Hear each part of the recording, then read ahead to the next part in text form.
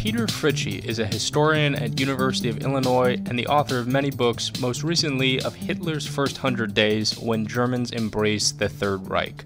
This is Peter Fritzsche. I'm Duncan Gamey. You're listening to Dunk Tank. All right, I'm here with Peter Fritzsche. Thank you very much for joining me today. Oh, real pleasure. Thank you. So you had written a book recently about Hitler's First 100 Days, and Hitler holds such fascination for people as a historical villain, but it's curious that before he really became the dictator that he was considered in the media and certainly abroad as this clown figure, like a ridiculous guy, and the conservatives who let him become chancellor thought that they could control him. So I wanted to ask, first off, before we go into what happened in those 100 days, what was the plan from the old guard? You know, it seems amazing that they would let this monster into power, but what did they think was going to happen? Well, let me backtrack about the clown. Please. Hitler is very aware that that's how he's thought of. And I think the origins of this are sort of a Prussian disdain for how Bavarians act. On the one hand, he has a strong, pronounced Austrian accent. But two, there is something tragic comic about the failed putsch in November 1923 in Munich.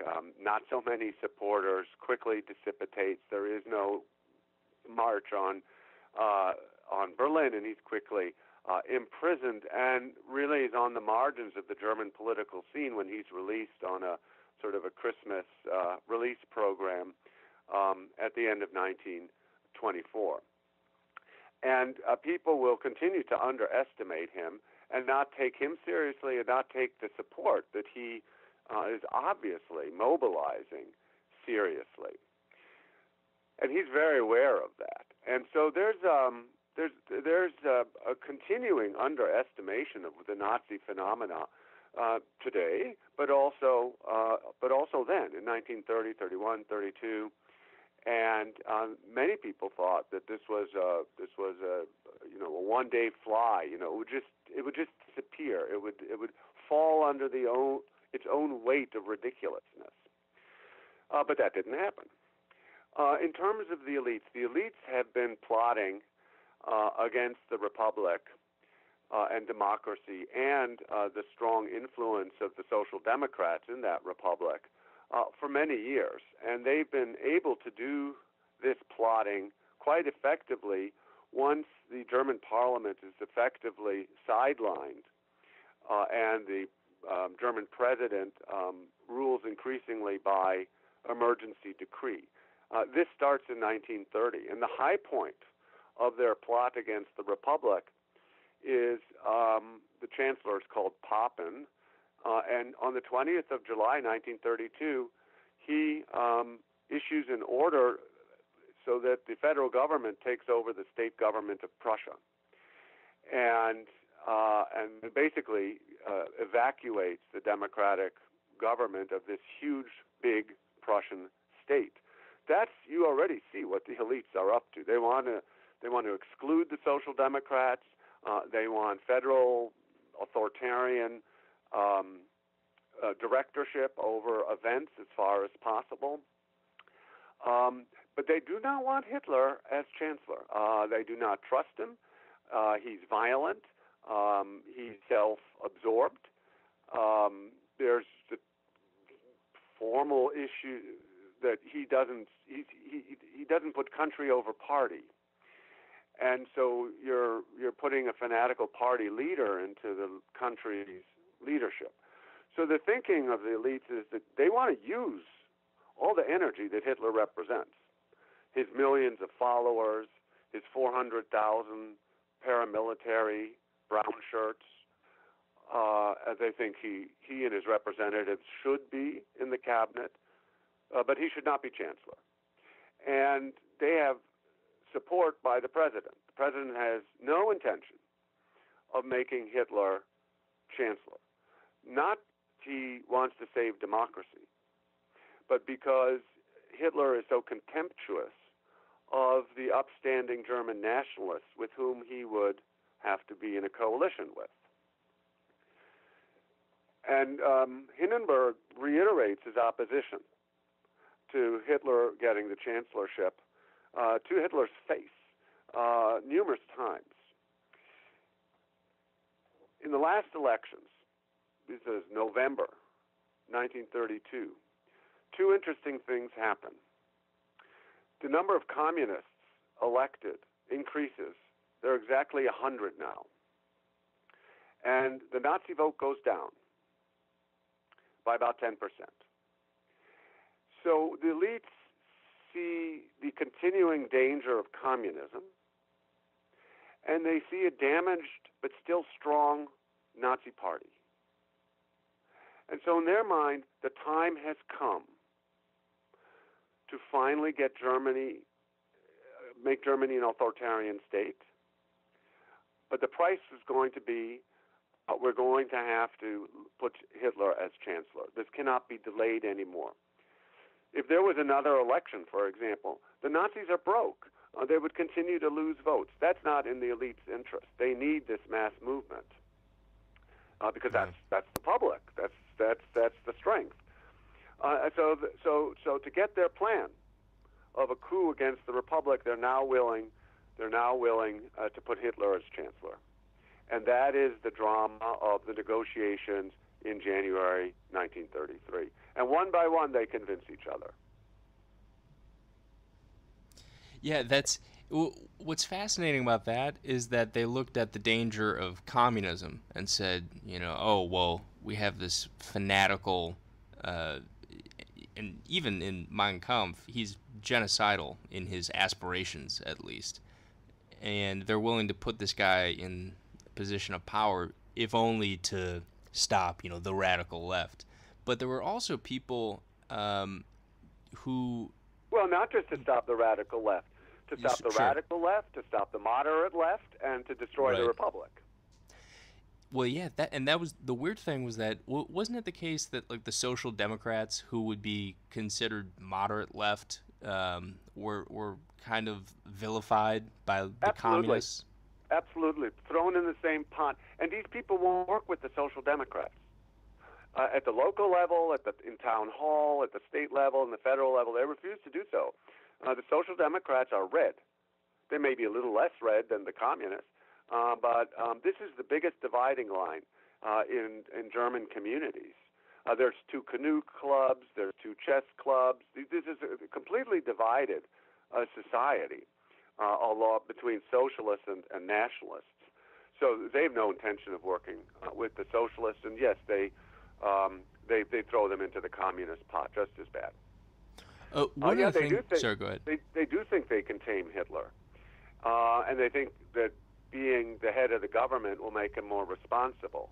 But as they say this, that they can tame him, they are taking the risk that they can't. And they are self-consciously and deliberately taking that risk.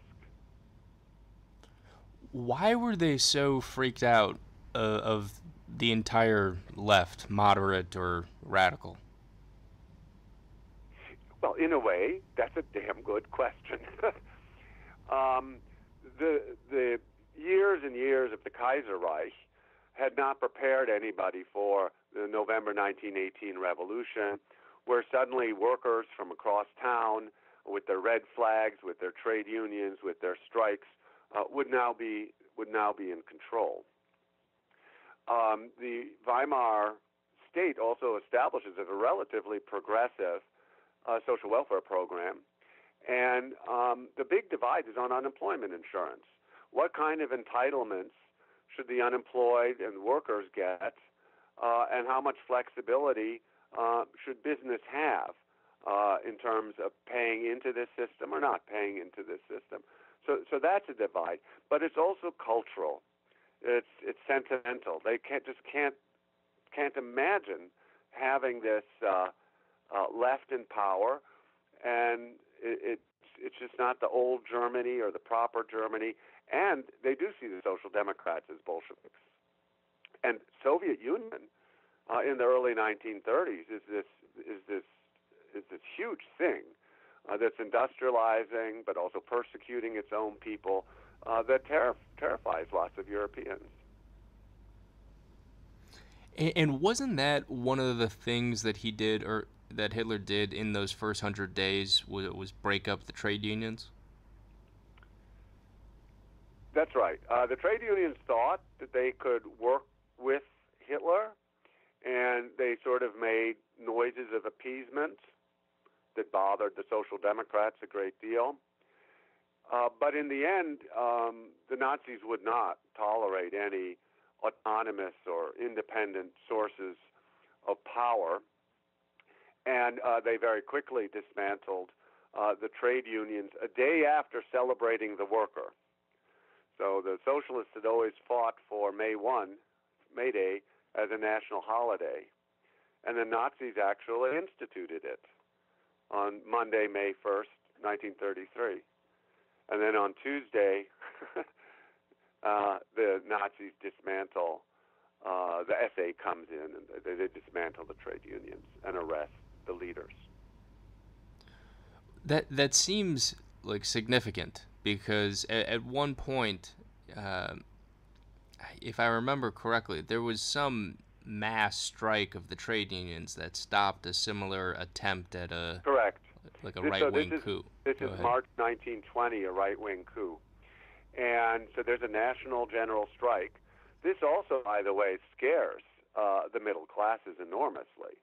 There's no electricity, there's no water, there's no newspapers, there's no streetcars, and then you have these thousands and thousands of workers out on the street, some of them armed.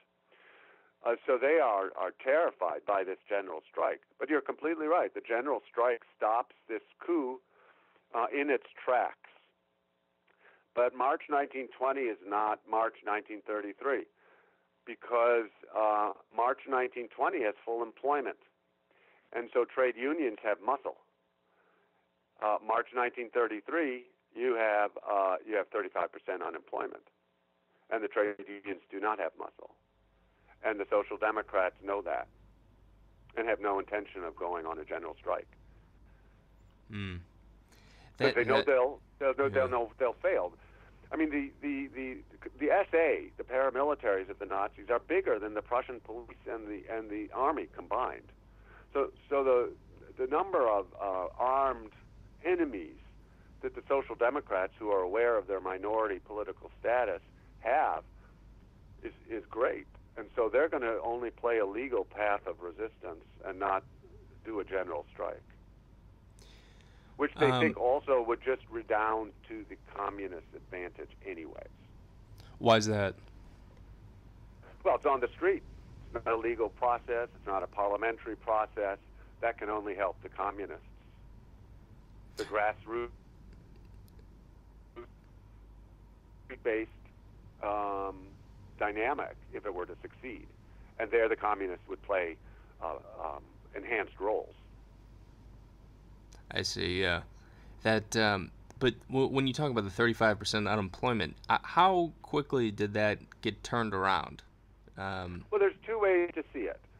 What do people begin to feel, and what are the actual figures? I think people begin to feel that things are better this year than last, already in the summer of 1933.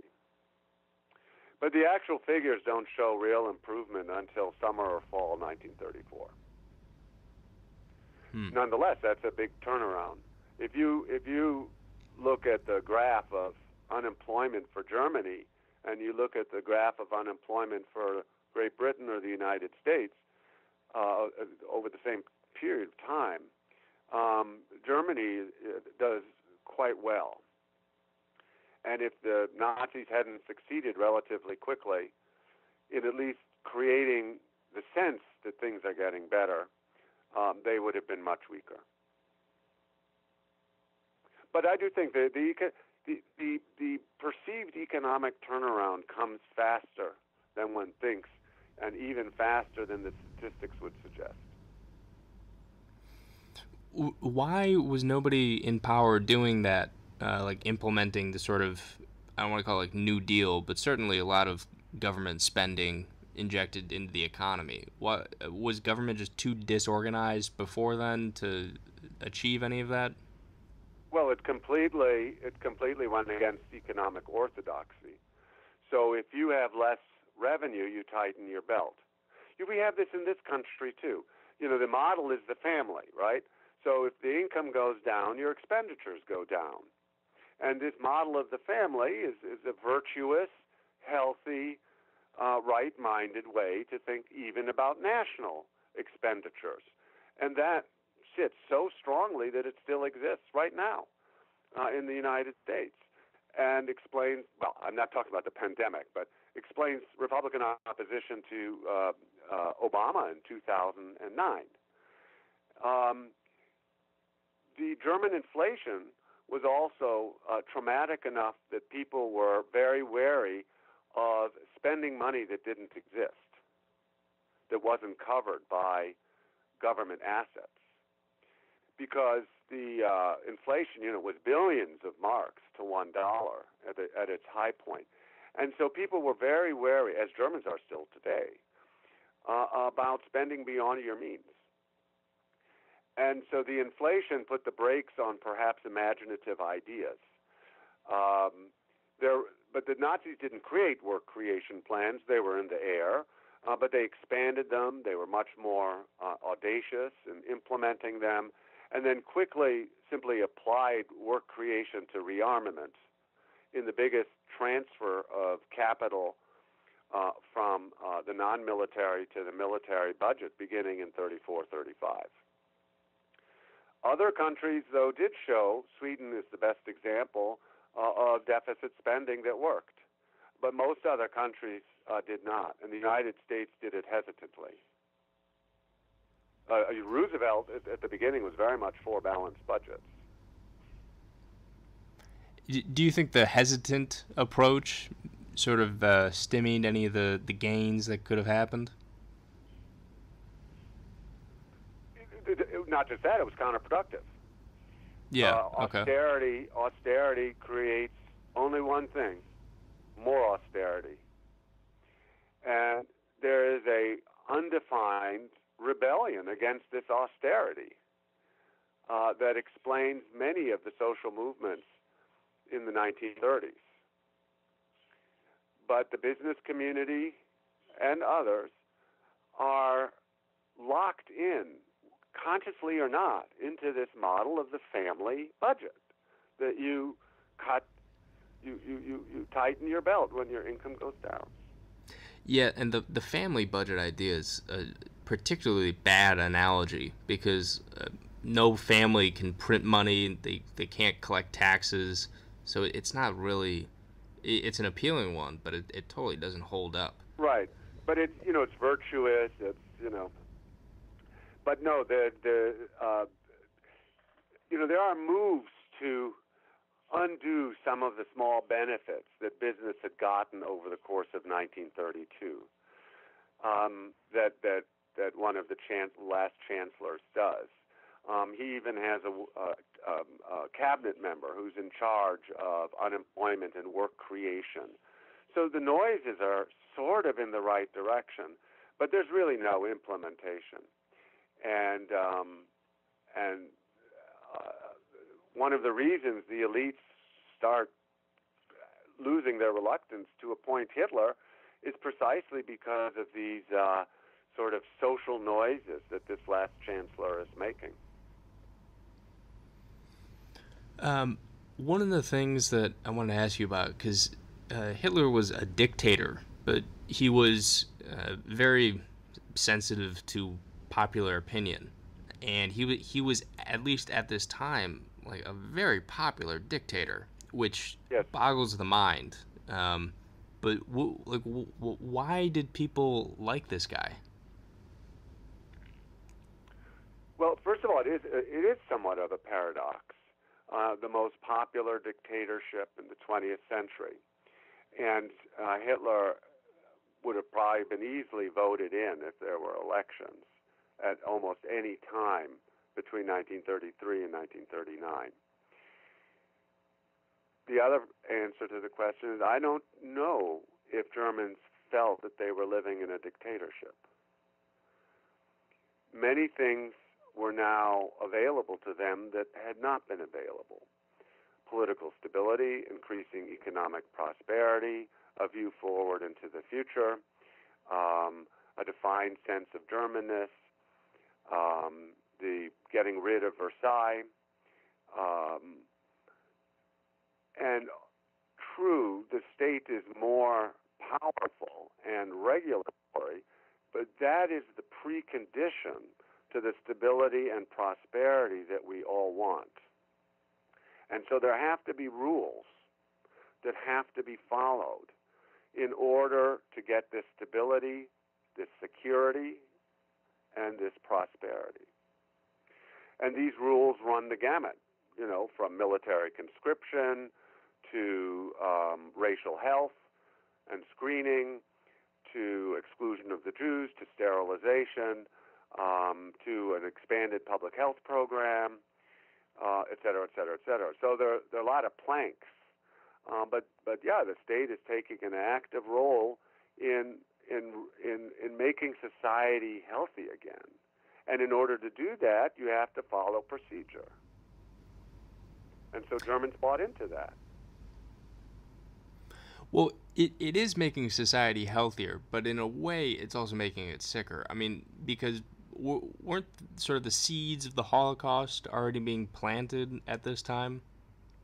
Well, you're speaking from, as you should, and as we should, as scholars, you're speaking from a liberal democratic perspective. Sure.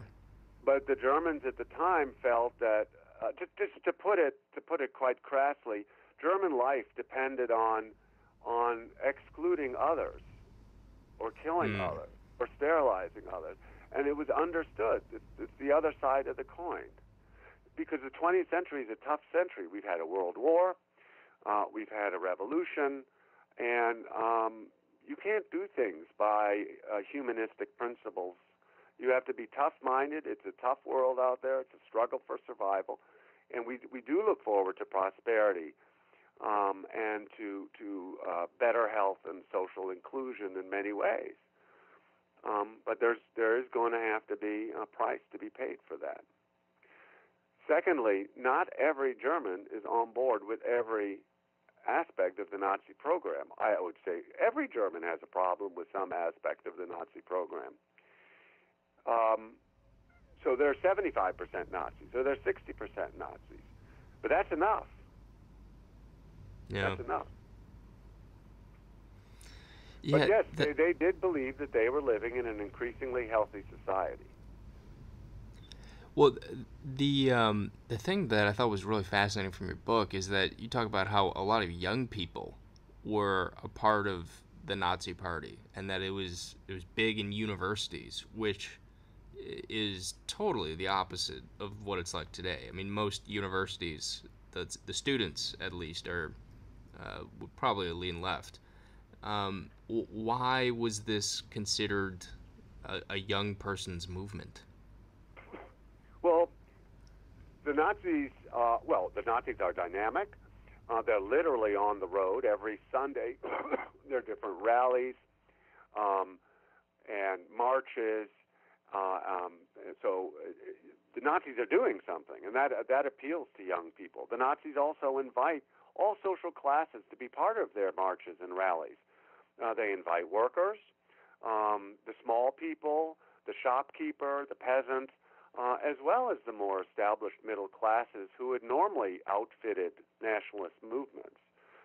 The Nazis are a mass movement, and their cross-class appeal is in itself appealing among classes.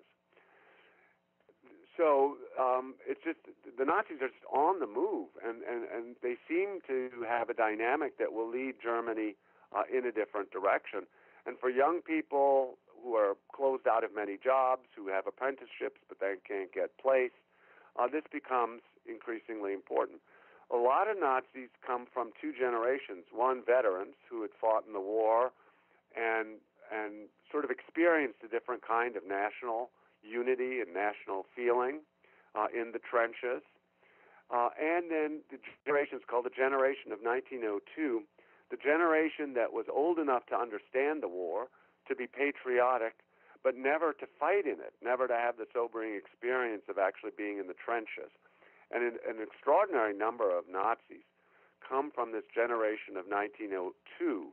So they're called the victory watchers. They expected victory. They were on the home front, waving the flag, and then everything collapses in the summer and the fall of 1918, and they can't believe that this happened. So those are the two real streams of Nazi support. The universities, it's not so common to go to the university. So it was a question of status. Then there were also the importance of the fraternities. Professors have enormous status in Germany, and so the whole Republican and democratic spirit of the Weimar Republic was completely against the caste spirit of the university. Now, of course, there are socialist clubs in the university and so on, but the university is an extremely conservative bastion, and young people, both in and out of the university, but especially inside the university, are very enthusiastic Nazi or Nazi-like supporters. And the big issue is, there's two issues. Can Jews be part of a fraternity? And if they can't, will we duel Jewish fraternities? And this was widely discussed in the early 1920s. And the consensus opinion was no Jewish members in fraternities. And if Jews create their own fraternities, we're not going to deal with them, and we're not going to duel with them. That is to say, we're not going to give them satisfaction. We're not going to recognize them. And that issue defines and radicalizes this younger generation, which is then benignly overseen by the professors. All that said, Jewish professors had an easier time getting a job at the University of Berlin during the Weimar Republic than Jewish professors had getting a job at my university at Illinois at the same time. The university, Really? if you remember, the American university had quotas, was a very Protestant thing, did not want new sorts of people disturbing the old club atmosphere. And really, it took Hitler to open up the elite American universities in some somewhat more cosmopolitan places. So if you think back on the way Harvard and Yale thought of themselves in the 20s and 30s, that's the beginnings of an introduction to understand what the German university is going through. But then Germany's defeated. There's a revolution. So there's much more at stake in Germany. But that's the same. It's the same kind of caste spirit. Wow. So you're saying and this that is across Europe. Yeah. People, the Jewish students are discriminated against, and their numbers are diminished in the 20 years between the two wars. Right. So you're saying then that because a lot of Jewish professors fled Germany to America during Hitler's reign, that universities started accepting more Jewish professors? Right. First in the sciences, and then in the social sciences, and then in the humanities, yes. Okay.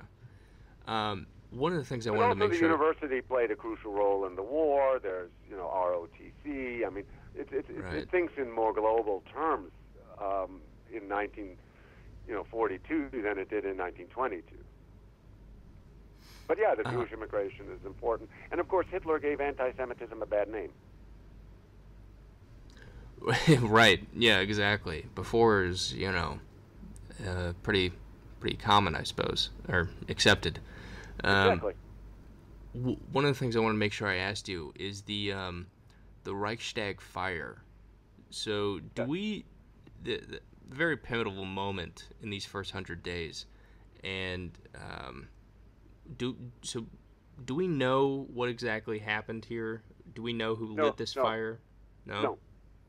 First of all, this was a really easy pretext for the Nazis to establish emergency legislation.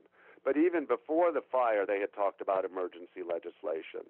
And even before the fire, they had already gone quite some distance in establishing emergency conditions. For example, before the fire, in the huge state of Prussia, all Nazi brown shirts were deputized as auxiliaries of the police with the right to arrest. So that's pretty radical. And the Nazis did talk about emergency legislation, but here now it was handed on the platter. The consensus among historians has always been that it was a lone wolf communist who set the fire. But there's increasingly good evidence by a historian in New York City called Benjamin Hett that this is actually an operation of the Nazis. Hitler may not have known about it. Goering, if this is what happened, Goering probably did. And it was simply to move along and give the easy pretext for emergency legislation. The fire was set in numerous parts of the building, which makes it difficult for a lone wolf. And then I don't really remember all the evidence, but it has something to do with secret tunnels and movements and people getting caught and something. So the ability to dismiss the alternative thesis that the Nazis said set the fire out of hand is really quite difficult now. But it doesn't really matter. The German public thought that the Nazis said it, because who benefits? There's only one. Only the Nazis benefit. Right. Communists don't benefit. So, so very quickly, a smart opinion knew quite precisely who benefits and then who probably set the fire. In his table talk in the early 1940s, Hitler is a huge talker. He talked in a way that he did think that the Reichstag fire was set by the communists. But that does not preclude that it was set by the Nazis. In any case, that's their big opening legally. They can start arresting people and create a reign of terror even before the final elections are held the week thereafter. And what did they pass the Enabling Act after this? What was Right, that all about? The Enabling Act is the emergency legislation that follows the fire made permanent. So the Constitution is suspended, civil rights are suspended, proper procedures with arrest and incarceration are suspended, free press is suspended, and all these suspensions mean that the power to decide goes to the executive. And the Enabling Act did one really important thing. The executive power to promulgate emergency legislation is switched from the president, who's Hindenburg, to the chancellor, who is Hitler. So he formally, although he can persuade Hindenburg, he formally now doesn't have to. He has emergency powers through the Enabling Act. But the Enabling Act is simply the emergency legislation made permanent.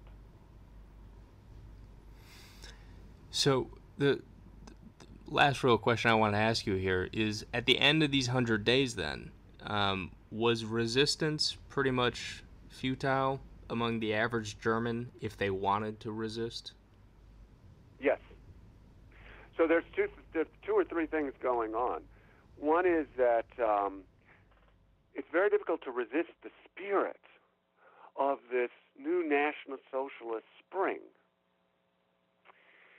And whether it's an illusion or not, what you see is people marching and smiling and rallying and a new sense of German patriotism and a new sense of unity. no one can really take the measure of how deep this is, but it sure seems deep. And the deeper it seems, the more people start crossing over and joining up. And then what might have been an illusion becomes more real. And this explains, you talk about the Enabling Act. It's not just the Nazis who voted for the Enabling Act. The Catholics voted for the Enabling Act. The German nationalists voted for the Enabling Act. The small liberal splinter parties voted for the Enabling Act. The only party that didn't was the Social Democrats. Communists were already kicked out. So a lot of people feel this mood and feel the contagiousness of this mood, and that paralyzes the socialist and communist opposition. They're just marginalized and feel that they don't have any ground to stand on. And the other thing is, of course, sheer terror. Thousands and thousands of people are put into concentration camps for re-education, and working class neighborhoods in March 1933 are terrorized. And you want to stay on the right side of law. Well, on that ominous note, Peter, thank you very much for your time. Well, thank you, and take care. Stay safe. Alrighty, you too. Bye-bye. Bye-bye. Alright, thank you to Peter Fritzsche, and thanks for listening to Dunk Tank. I'm Duncan Gammy. See you next time.